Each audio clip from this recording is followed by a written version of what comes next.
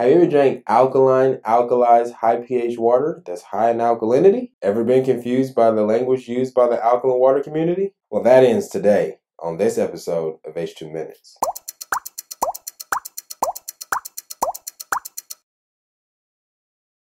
Now, when it comes to alkaline water, there are many terms thrown around loosely that adds to everybody's confusion. Well, it's time to stop the madness. Just so we're clear, let's look at the actual definitions of the words used by the alkaline water enthusiasts. First is alkaline water. The definition of alkaline water is water having a pH greater than 7. This means the water is rich in alkali compounds, including alkali hydroxides of calcium, potassium, sodium, etc. So as you can see, alkaline water is purely about having a pH above 7, no matter how it got that way. So what about alkalized water? There's a popular misconception that alkaline water and alkalized water are two separate things. So let's look at the definition of alkalized. The definition of alkalized is to make or to become alkaline. So if you have a cup of tap water and you add baking soda, you have now alkalized the water. If you add elemental magnesium,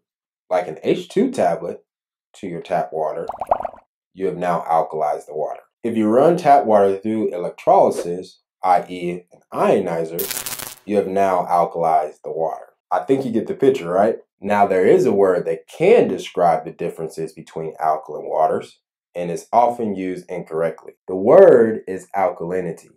The definition of alkalinity is the capacity to buffer acid without significantly changing its own pH. So basically, alkalinity is stronger and is not easily overcome by acid. The tricky part is you can have water with a high pH but low in alkalinity. This is demonstrated with a demo that shows you can take a cup full of high pH water and turn it into acidic water with a cap full of soda. The reason is high pH water made from an ionizer can easily be overcome by even a little acid.